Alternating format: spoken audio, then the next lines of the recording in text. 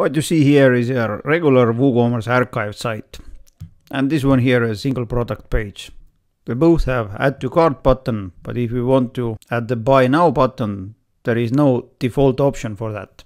Therefore today I'm gonna show you how to add this kind of add buy now button on a single product page, on an archive page, and if you click on it, it takes you to the checkout page there directly.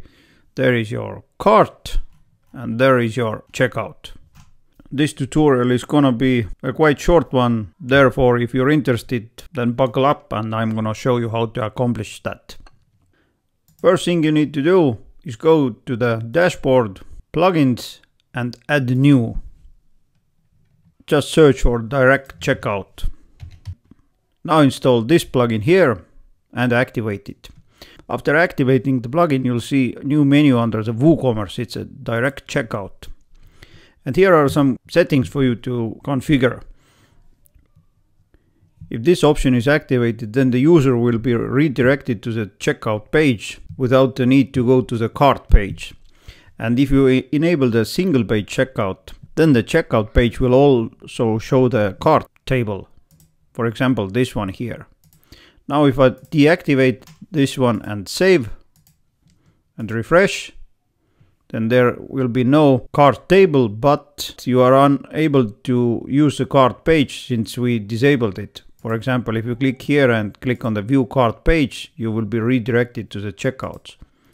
So if you want the cart page to be visible, then just deactivate it, save it, refresh, and now the cart page is there.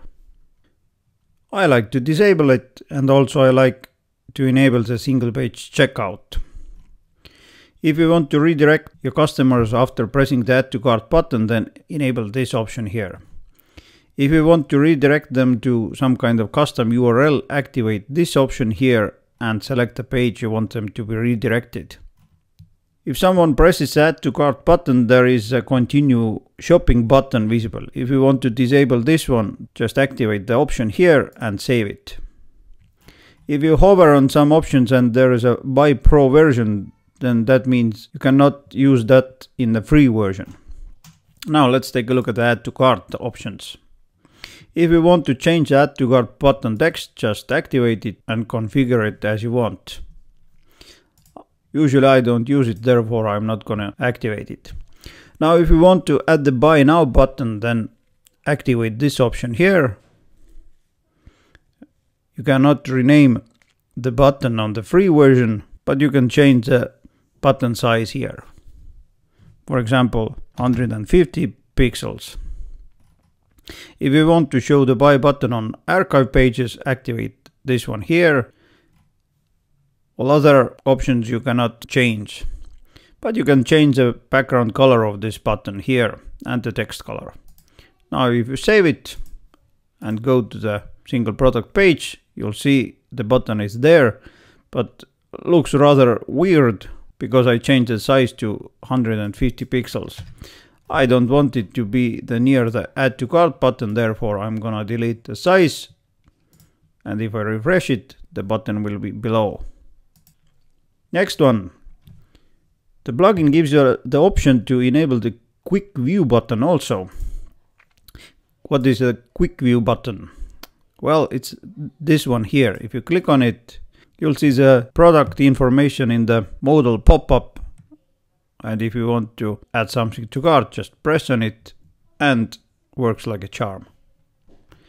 And the last one, you can also remove order comments. You can remove the coupon field. All other options here are only for the premium version. Now save it and you're good to go.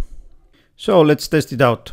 I'm gonna go to the shop page, buy now, and I'm on the checkout page.